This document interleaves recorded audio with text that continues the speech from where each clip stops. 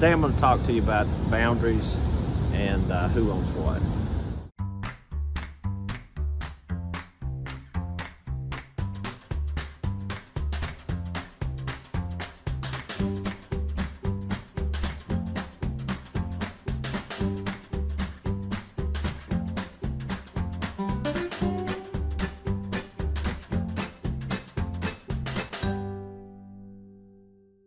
As you all know by now, I talk a whole lot about boundaries. Very important.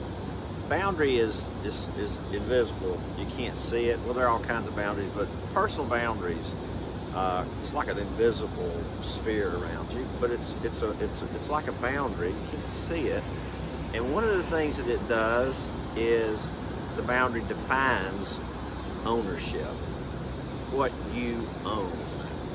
And in business, a lot of times we have systems that break, and you gotta ask the question, who owned that? Who is the directly responsible individual? And a lot of times in business systems, nobody owns anything. And that's the problem. There's no real clear definition and no real clarity about who owns what and who's responsible for what. So things break and we just look around and we don't know who's responsible.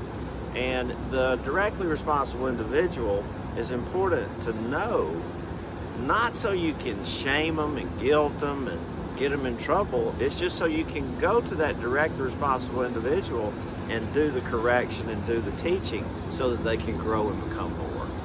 Hey, I hope this video helped you. God bless.